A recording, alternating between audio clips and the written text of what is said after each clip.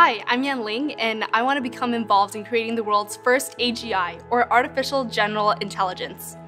One key component of AGI is being able to communicate using natural language. Over the past few years, advancements in natural language processing certainly make this a reality.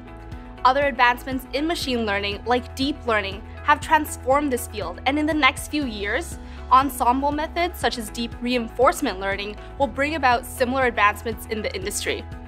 I've been looking into some of these machine learning algorithms, and right now I'm working with Google's TensorFlow to create neural networks that are capable of image recognition.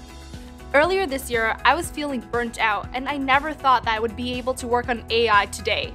When I first joined TKS, I didn't feel motivated, and even though I had gone through the process, I still didn't feel like I had truly found my passion. Then TKS gave me the opportunity to attend C2 Montreal, one of the most innovative conferences in the world.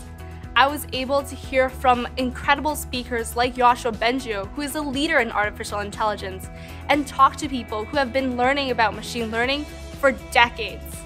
After talking to these people and having these conversations, I believe that I could do difficult tasks like learning about AI.